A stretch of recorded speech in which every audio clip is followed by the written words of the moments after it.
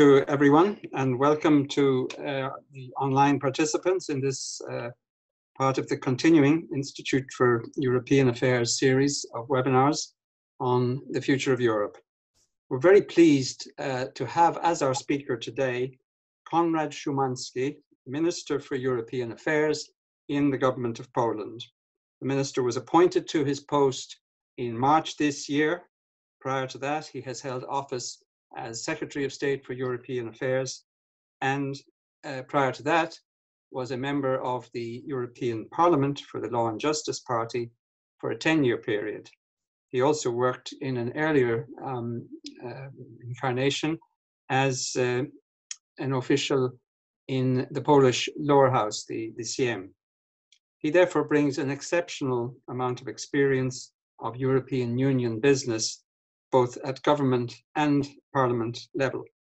And it's an experience, of course, that he will need to draw on as the European Union tackles what the minister himself has described as the most difficult negotiations in the history of the EU in the recovery phase after the pandemic. Minister Szymański's talk today is to cover political and social challenges for Europe after the COVID-19 crisis. The minister will speak for about 20 minutes or so and is then open to questions from participants. All of this is to be on the record. For questions, participants can use the question and answer facility on the Zoom interface in order to submit them. So welcome again, Minister Szymański, to the IIEA, and may I welcome at the same time the participation of the Polish ambassador to Ireland, Anna Sochańska. Minister Szymański, we look forward to your address. Thank you, Peter, for invitation and very kind introductory note. It's a privilege to be here somehow in Institute of International and European Affairs, spending some time before in previous incarnations in think tank community in Warsaw. I'm quite familiar with your enormous works since 1990. So it's a great honor to be online, at least at your premises with your audience in Dublin. Of course, it's a pity we can't be together in real terms. I hope it will be possible soon, but this way of communication is of course equally important, especially in this time, as you mentioned, complicated and quite important for the future of the Union. Every negotiation process is important for the future, that's obvious, but I think our future as a Union isn't granted for sure for the first time in history, probably. And this is very, very important moment. We feel this responsibility for the future, because I don't need to add that the future of the European integration, the future of Europe, is very important for Poland. Not only in terms of economic development, cooperation, trade integration, which is very, very valuable asset of the integration to our welfare, but also in political terms. European Union is a very important pillar of the unity of the West, and we pay enormous attention to this unity of the West based on EU, NATO, other organizations, because the world we live in isn't that secure as we used to believe. We have a lot of competitors, at least, if not challengers around us. So we have to be careful with our own future. And the future of the Union is very important for every European country, including Poland. The post-COVID situation we experiencing right now isn't the first crisis we experienced last years. We have a cumulative crisis situation in many different angles. First of all, of course, the debt crisis after 2008. You know it better than us, being part of the Eurozone and successfully going out of this crisis. And of course, migration crisis a couple of years later, not related in terms of substance, But it's quite tragic, to be honest, that all of those crises affected most the same group of sovereign countries. It's a tragic thing. Of course, it is accidental. Maybe we could find some reasons to link those, especially consequences. But anyway, it is a tragic fact and very important political fact for Europe, which pose a question about our ability to react as a union, how to define the reaction which would be relevant to the situation we have right now. And of course, in the same time, we are still in preparatory phase of the conference for the future of Europe. The conference was proposed before COVID, of course, but I think after COVID and with COVID experience and all what is related to this epidemiological experience, the conference on the future is even more relevant than before. Of course, before we will offer wise advice for our own future, before we will conclude our opinions about what Europe should look like, I think we should very carefully learn the lessons. And we know that many different capitals or many different societies and nations learn slightly different lessons from the previous crisis. But we have to continue our dialogue to understand best the situation we have right now. So before we will offer any vision of the future, whatever vision it will be, we have to carefully study the situation we have right now in terms of political responsibility, economic consequences, and so on. The COVID situation, I think, pose at least two different questions to the EU. First is strictly, I would say narrow, but we know that it is dramatic in the same time, but strict medical and epidemiological questions, where the responsibility of member states will stay in the same place. Maybe we can strengthen the coordination of our efforts. That's for sure would be valuable. But I don't expect that in terms of health policy, strictly defined health policy, or even more public order or public security, the responsibility will not be shared with any supranational level. And probably rightly so, because the decisions like the decision of this year, like the complete lockdown, unprecedented lockdown of shops, services, whole society and economy. This is the experience we have in almost every single European country. This sort of decisions should be legitimate. And the legitimacy of those decisions wouldn't be better with the Brussels responsibility at the first line. Coordination is good, but the decisions, especially the fact is that different member states had quite a different situation in different times. So I think we should be rational here.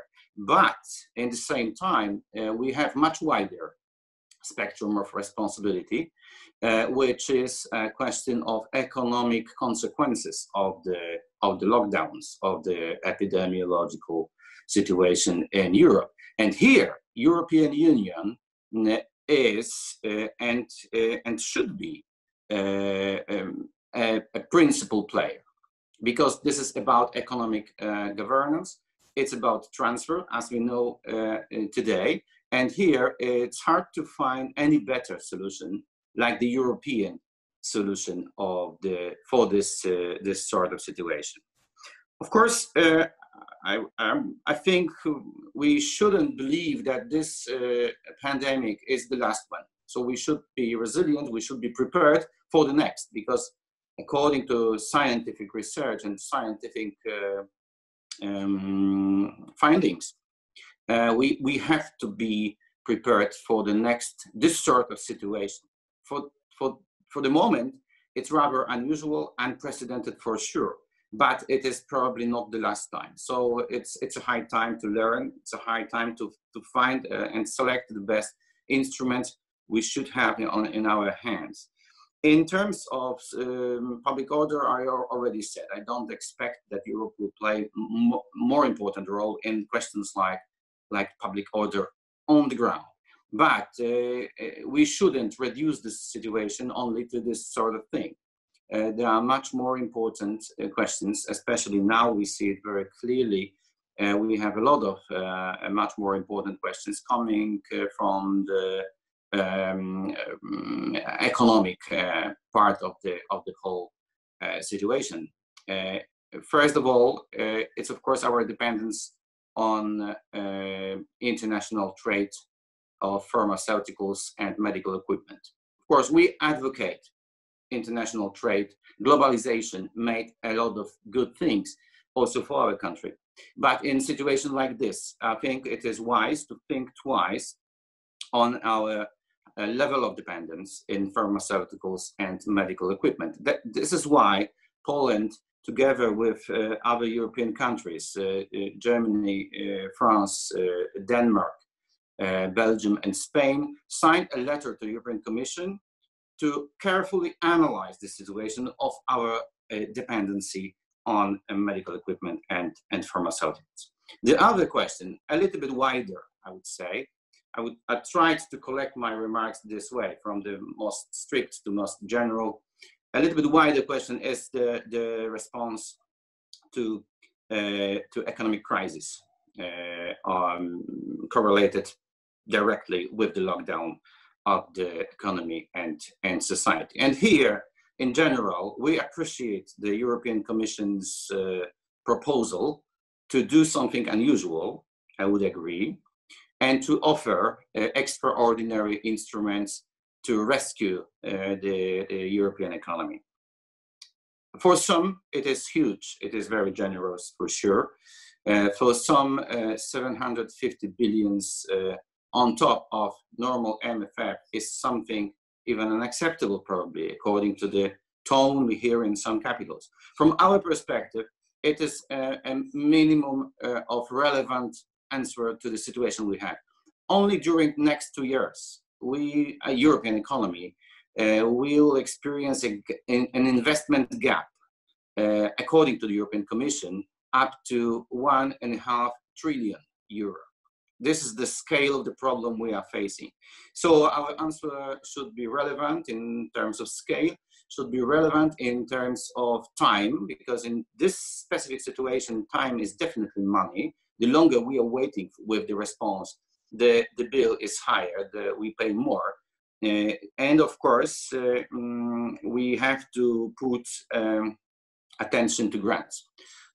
Of course, loans are important. We already agreed to define new instruments like SURE on unemployment based on loans, like the special lines in European Investment Bank and European Stabilization Mechanism. It is very, very valuable efforts adopted by the ECOFIN ministers.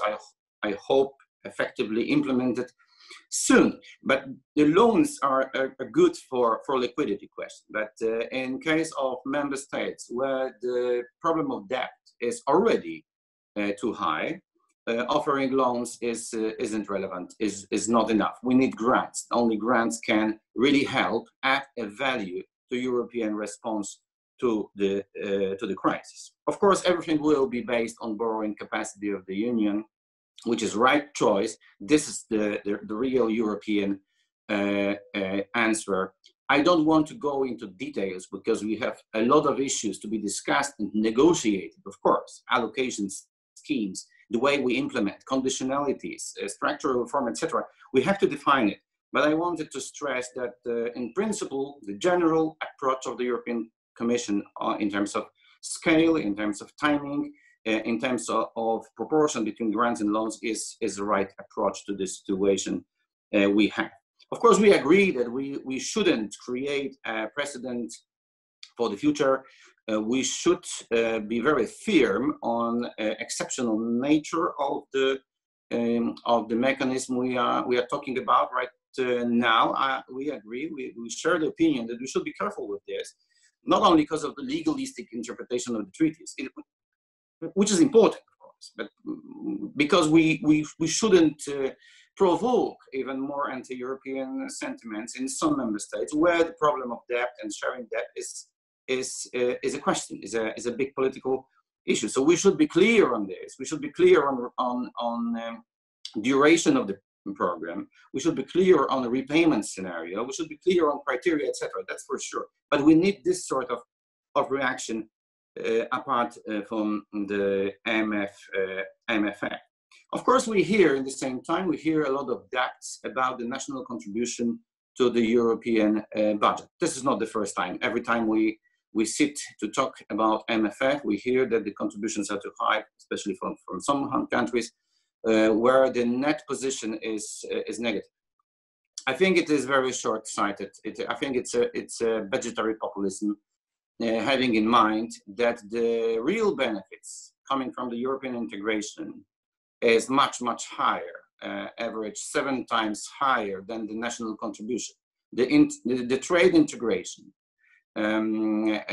all benefits coming from the single market are much, much higher for every single country, not only for those who, like Poland, are beneficial also in terms of direct transfer. Direct transfers are not the essence of European economic cooperation. The essence is the single market, and the frugals should remember about it also in terms of public communication with their own societies. Because the one day your society will start to believe that net position is everything about union, this is the day when you are making a step toward another exit. This is a British experience, exactly misleading interpretation of the budgetary obligations. But we understand the doubt. That's why we as Poland propose to be ambitious on new, genuine own resources. We believe that union should be or could be based much more than on national contributions on genuine own resources like the financial transaction tax or digital tax, single market levy, or carbon border adjustment mechanism as proposed last month. I think we should be much more ambitious, and this is my advice to the European Commission, to be ambitious in preparation of the strict model of the own resources. What we can't accept in own resources debate is the model which would create situation where poorer economies, like Central European, but not only, would pay proportionally more than the richest countries in the EU. The very good example is, of course, ETS-based own resources, quite developed. We are happy to see that on the last list of the European Commission, we have much more than this proposition, and I think we should be serious about it. Also to reduce the national contributions, so much controversial for some countries. But redistribution and financial aspects are not the only tools we have in our hands as a European Union to make our resilience stronger. I would like to mention just two profound importance for the crisis and generally for the future economic welfare of the Union. First of all is, of course, single market. Single market isn't finished yet. We have enormous delay in preparation of the full integration of the service market. It's a pity because this is the only corner among the four, the only corner which is not finished and not developed enough. We should tap this potential for our own good. It's a potential for everyone. And of course, we should do more on digital market because here the integration of the regulatory regime could create an added value for everyone. The other thing, which is very important from our perspective now, especially post-COVID, is state aid and competition law. We fully accept, we understand the enormous need to put unprecedented sum of money to economies of member states. This is a need we share, we do it. We have one of the highest proportion of the transfer to economy to save them, to save labor market, to save jobs, to save sustainability of our society, to combat crisis in the end. But we should be careful about the state aid dumping. As we see the proportions right now, it is a warning, because the level of state aid in member states is different. Half of them going to one country, so of course the capacities are quite different.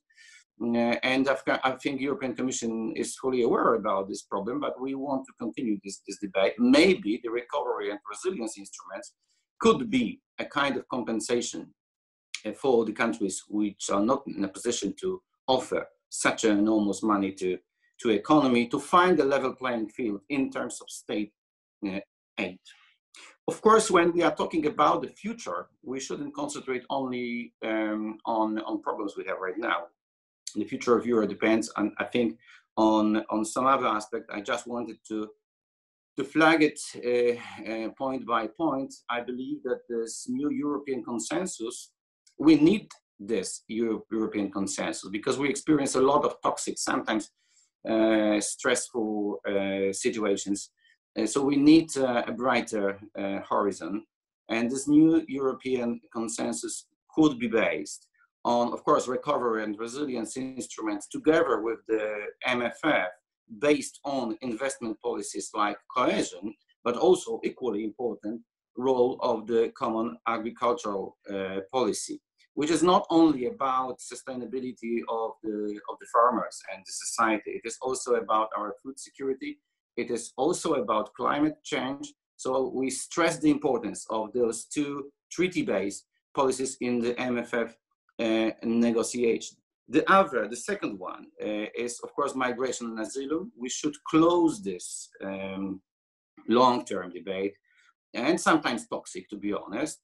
We should concentrate on initiatives which can unite us. I think we already did a lot in common efforts to secure our borders, especially in those parts where the resilience is lower, not because of the member states' failures, but because of the geography. I mean, maritime borders, which are much more complicated to defend than the others. Poland is a country which defends and secures the European border, external border, the longest after Finland, is pretty aware how important it is. But we want to base this efforts generally on external aspects of the migration. It is not only about borders, of course. I don't want to go into details, not to consume all of your time about it. But without any coercion in relocation, because here we see clearly that the experience of member states, migratory experience of member states, is different, and you can't find one scenario which would fit all member states because of the historical, say, social, very deep, in fact, deeply rooted profile, let's say. The third thing among the new European consensus 4 pillars would be, of course, climate, where we need a compromise, which would be ambitious. We have no doubt that we should be ambitious about climate transformation, but at the same time, we have to recognize different starting points, and we have to recognize that the burden should be shared in a way which would be called fair and just. We did a lot. We made the steps toward the situation where the compromise could be agreed, but we are not still there. We are close. And of course, last but not least, ambitious single market, which is sometimes somehow, at least in narrative, somehow abandoned, treated as something granted. Of course it is granted, it is a backbone of integration, but it doesn't mean that this is less important. I think this is one of the most important aspects of European integration. It gives us a lot, and it could give us even more.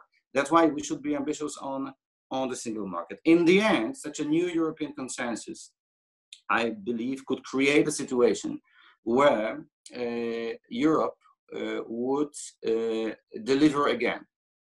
European output legitimization would be indisputable again. And then we would come back to the situation we all probably remember very well, early 2000, where the European optimism was something obvious in every single capital. This mood changed a lot, and it's a great pity. we are troubled by this picture, where we see a lot of complaints about Europe, in different complaints in the north, different complaints in the south, and probably the shortest list of complaints in the Central Europe, sometimes against the perceptions, sometimes against the conventional truths.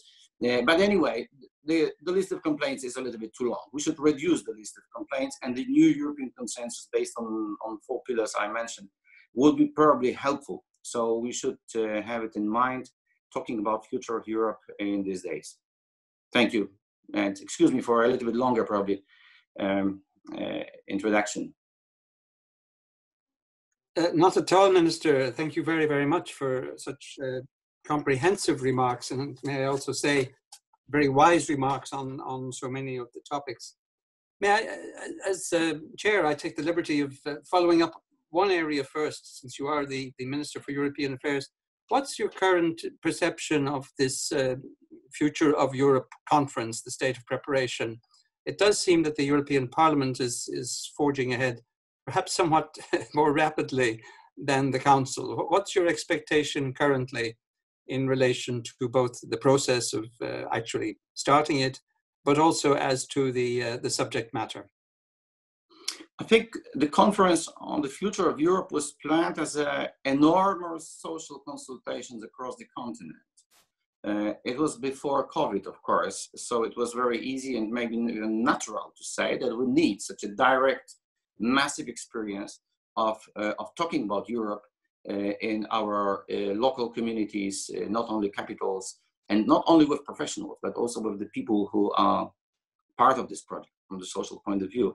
After COVID, situation is a little bit different because it's hard to imagine a real direct social interaction as it was planned at the beginning. And probably the difference between Parliament and the Council is the fact that all governments at the moment are totally consumed with the direct COVID or post-COVID situations or challenges. They are different. The situation isn't clear enough to say that, yes, now we can change the agenda and go back to the meta-political deliberations about Europe. I think this is the difference. I see it in our Council of Ministers that it's hard to catch the attention of something which is not related to this situation on the ground. We study the information, we try to react in a most relevant way, and I think this is a problem. And from my perspective, of course, I'm closer to this sort of experience like conference, the real conference.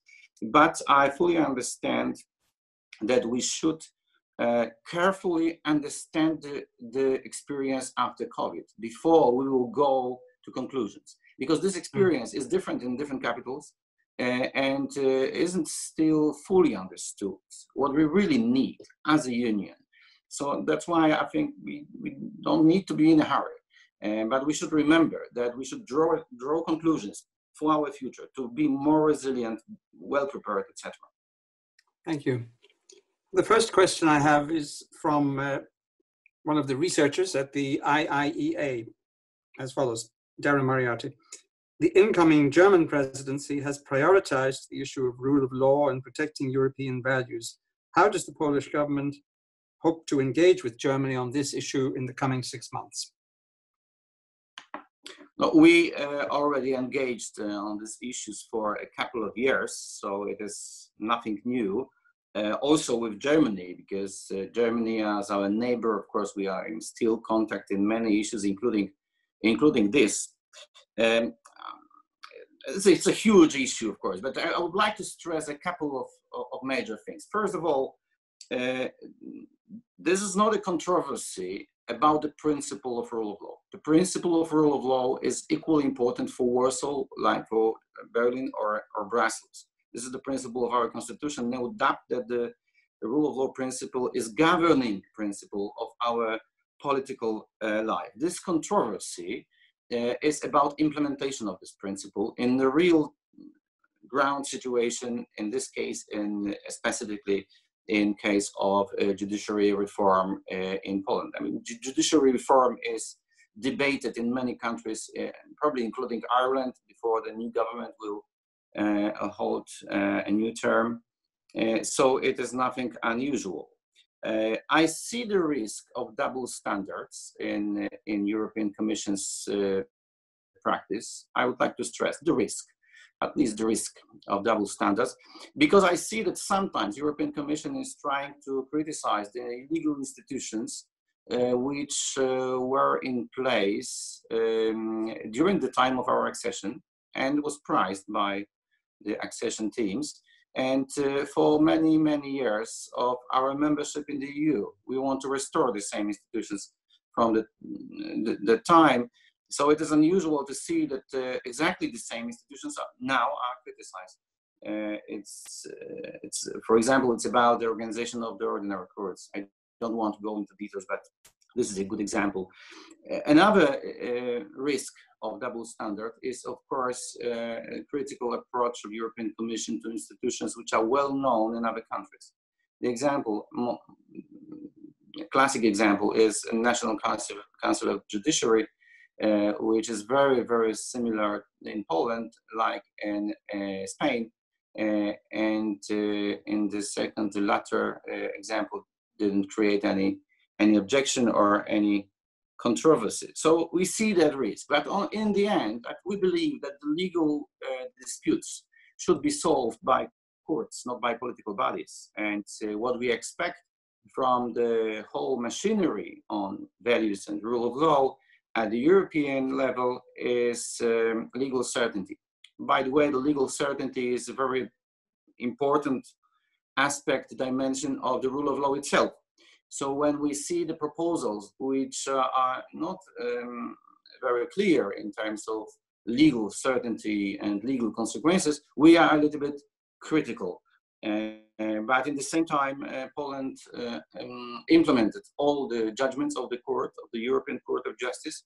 It is important to remember, and I think this is the way how to solve the problem. Of course, within the limit of conferred competences. We know that the principle of conferral sometimes trigger quite hot debates at the European level, and I think this is the case where the problem of conferred competences is quite valid.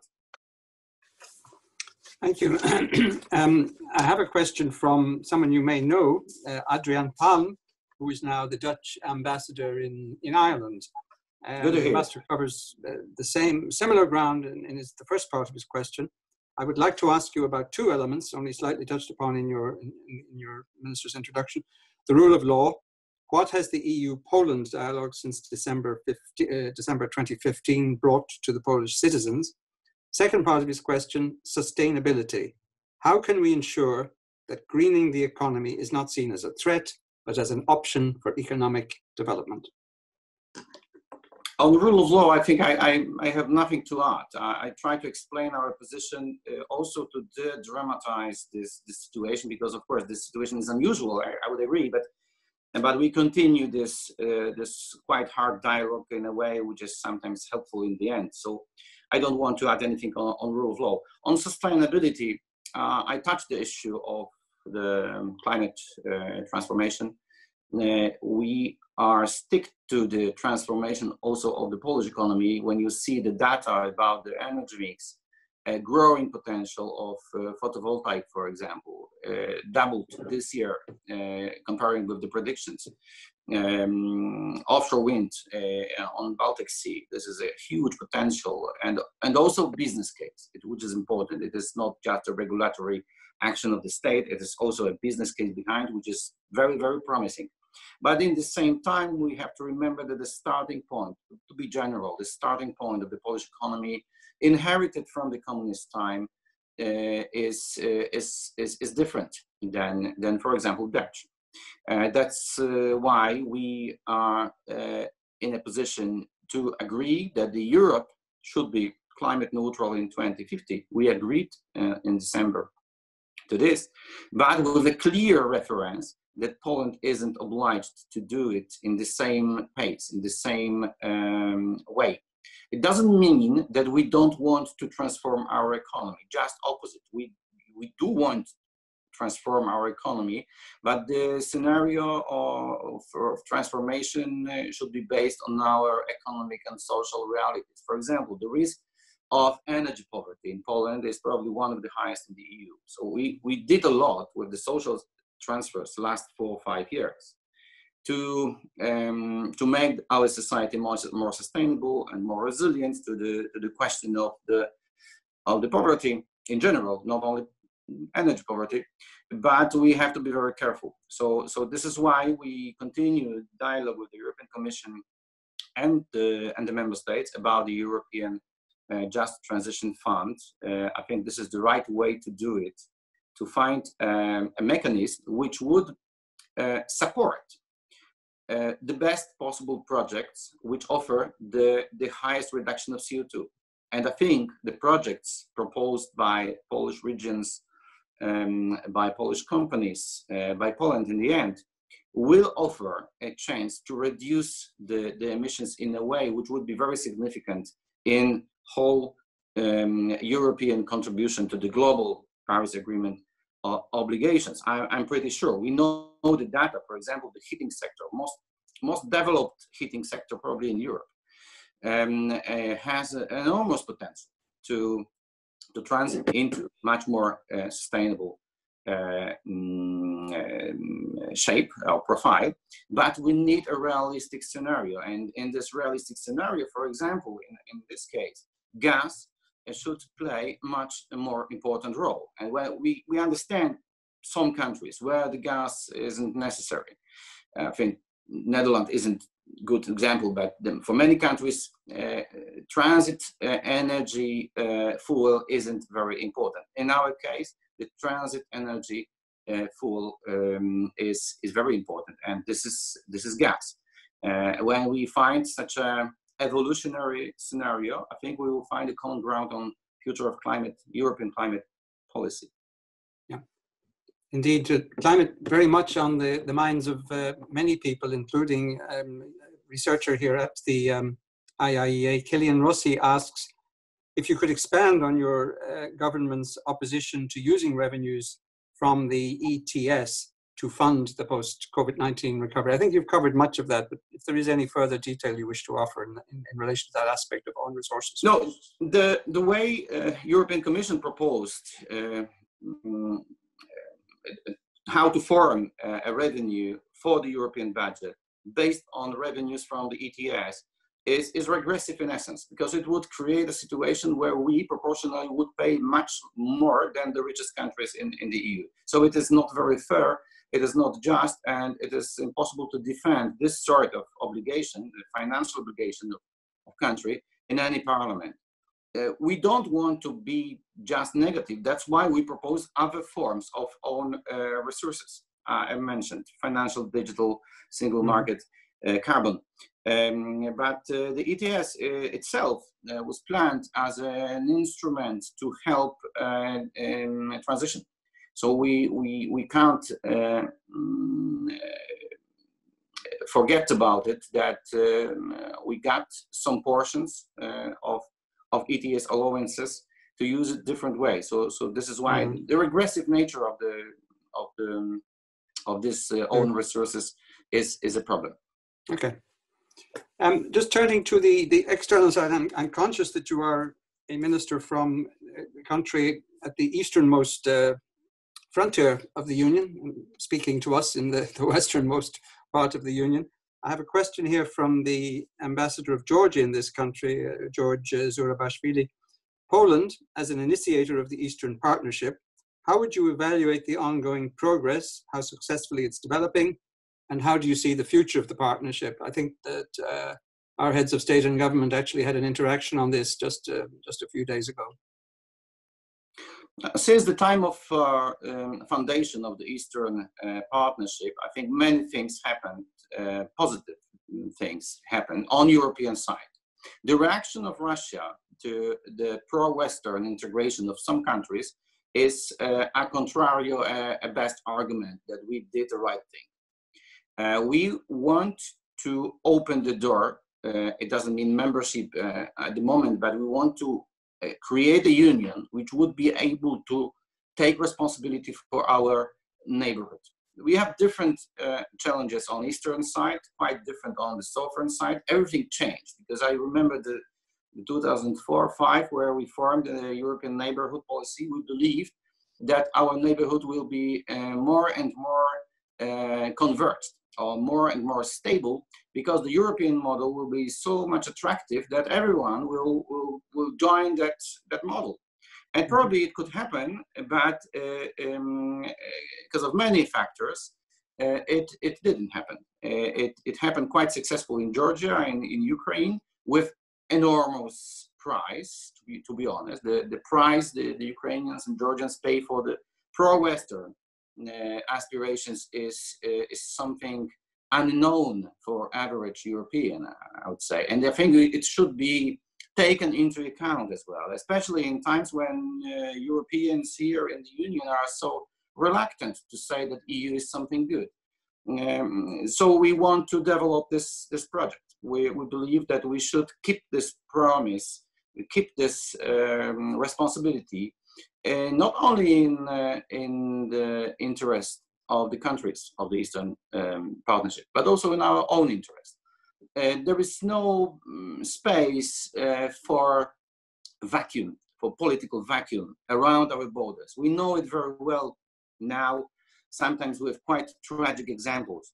So if Europe will be not able to take responsibility in cooperation, in openness, not in force, someone else will do it. So a kind of strategic competition is something historically rooted in this part of the world. It's different in the south, of course, and the northern Africa. Probably someone else should make remarks about it.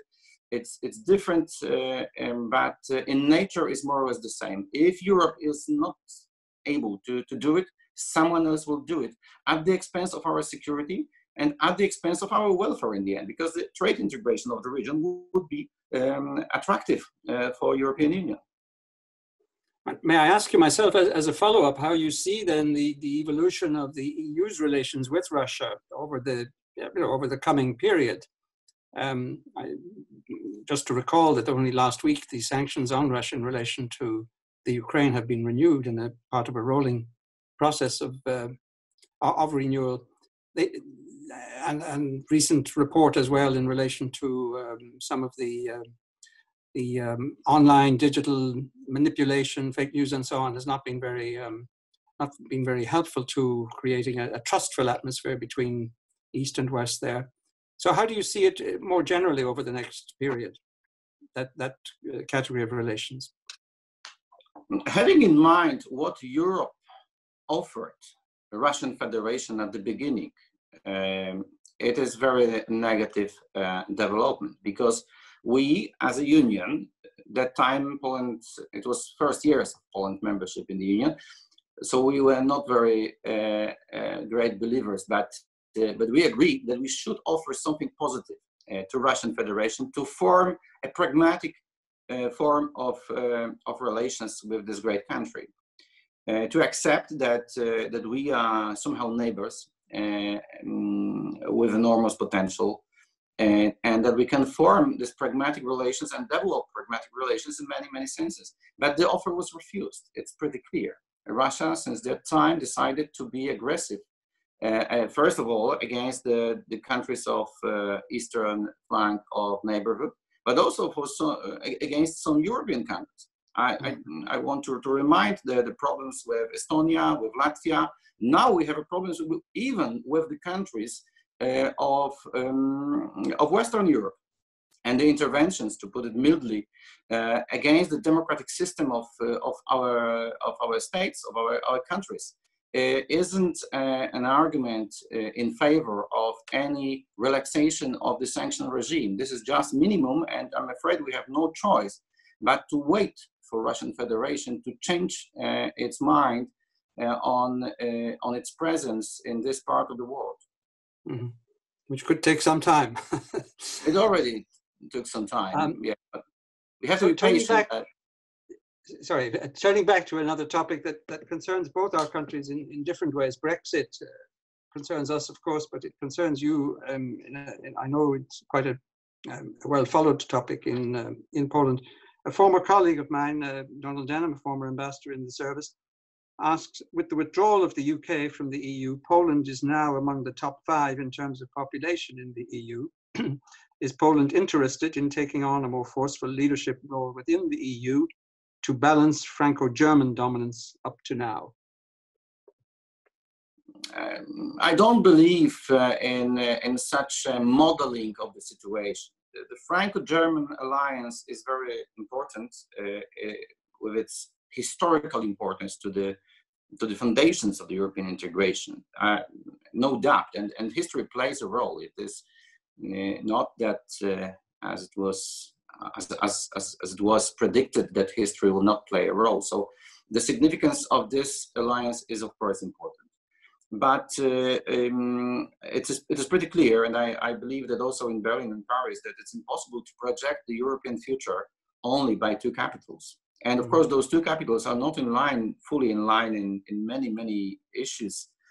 We saw it very clearly just after the debt crisis, where the 2 capitals took quite different perspective on what should happen with the Eurozone debt instability and lack of convergence of the macroeconomics of the Eurozone member states. So I don't want to create such a picture where we have to consolidate against the Franco-German alliance. We need cooperation in Europe, not tensions. Of course, the withdrawal of the UK, it changes a lot, and of course changes for worse. From the European perspective, from the Polish perspective, it is not.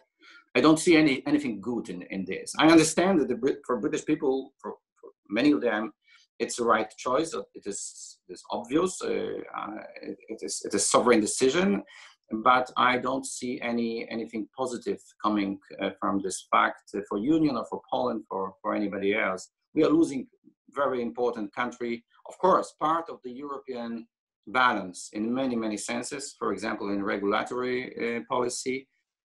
So we are concerned about the possible lack of balance. In the same time, we are losing balance in transatlantic relations. So lack of UK will be troublesome for sure. That's why we are so dedicated to find any other form of cooperation. It's a great pity that we can't find that form of cooperation, because you need 2 for this sort of tango. I hope we will recreate this ambitious cooperation in the nearest future, but at the moment it doesn't look good. It's true that from the intra-EU perspective, the balance of power proposed by the Lisbon Treaty, this mechanism of redistribution of power proposed by the Lisbon Treaty, was planned for the Union which expands, not the Union which is losing any country, especially such a big country like UK. So it is an issue, of course. We have to be careful. That's why we invite member states to build consensus in place of QMV wherever possible. But it's a political question, quite different. Okay, just as a subsidiary question, could I ask you about the processes now of the V4 co-op, the Visegrad countries? What are the greatest commonalities of interests, and how intensive is the process of cooperation on EU matters? Of course, in the EU, you can't find 2 exactly the same countries. That's a great value of EU. It is determined by history, scale, experience, political sensitivity, political philosophy, even for probably those who are much more familiar with the humanities would add a lot to understand better quite contemporary everyday politics.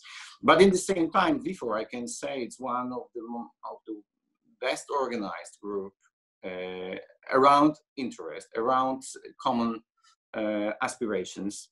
Of course, sometimes we have to say no, like in case of some aspects of migration.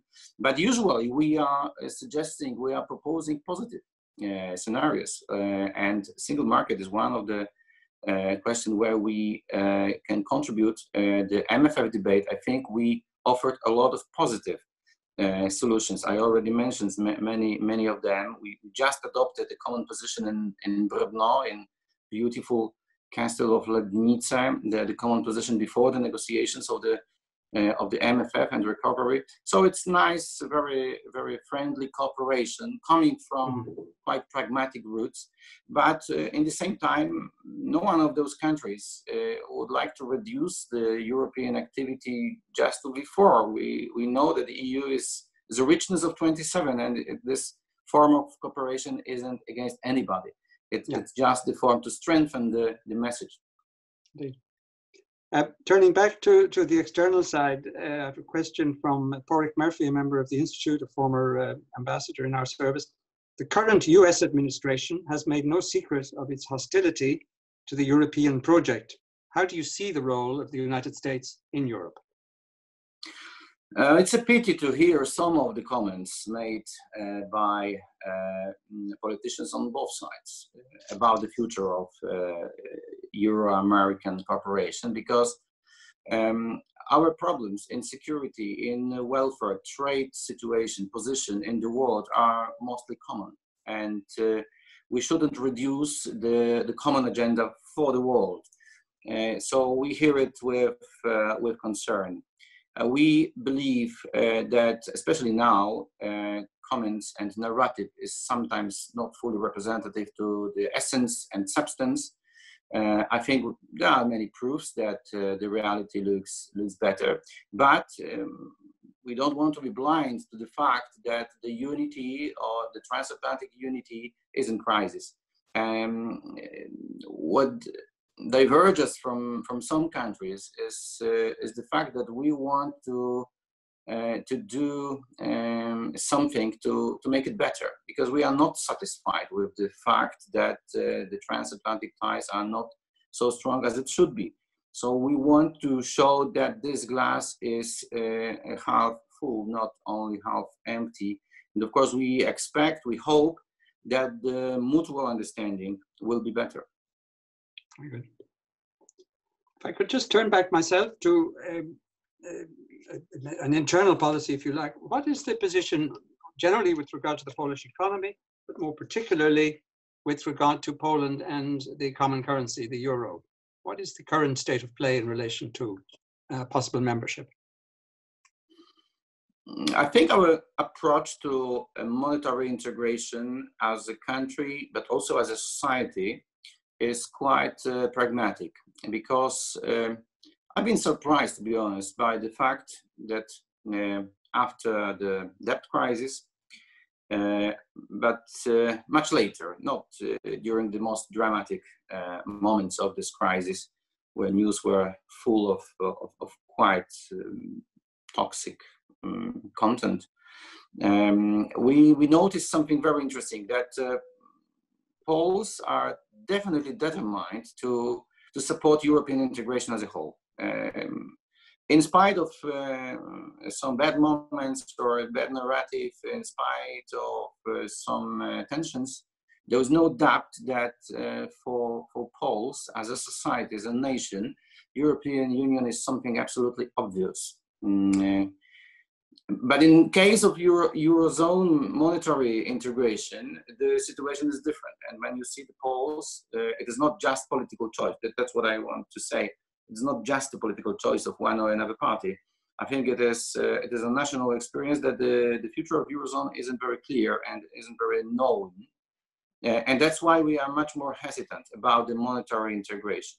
And I think the crisis in 2008 was important experience. I think Poles followed the discussion inside the Eurozone, and at the moment we are pretty sure that in spite of enormous progress made, we still have a list of questions, especially about transfers and shared debt, which are not solved inside this union. So before the problems like this will be solved, I don't expect that the polls will be massively in favor of the Eurozone. It doesn't mean that we don't want to follow a responsible fiscal policy. We don't want to keep monetary sovereignty to do with our currency whatever we like. No, we are very prudent, and we are very fiscally responsible country, and we will hold that line. But it doesn't mean that we will easily join the Eurozone before the problems will be solved. Minister, I think we can wrap it there. I don't have at this point any further questions, but I would like to thank you very much on my own behalf and that of all of the participants. You've left us with a much deeper and more profound grasp of your own country's preoccupations in the post-COVID European sphere, but also you've given us great insights into the debates that are currently going on within the EU 2027, as we practically are now. So I can only wish you well in these very difficult negotiations that you have described as upcoming. And I very much hope that we'll be able to welcome you in person to the IIEA at a future date, and perhaps to update us on how these negotiations and the European project have indeed turned out in this most unusual period that we're traversing. Thank you very much, Minister. Yes, thank you. I would be very happy to join you one day in Dublin, because of many reasons, but also because of the reputation of your institute. A kind introductory remark is something, is a question of culture. I have no doubt, but the kind final remarks is something even more valuable. Thank you very much for your kind words. Thank you all the audience. I hope it was interesting, and hopefully to see you one day. Very much. Thank you. Thank you.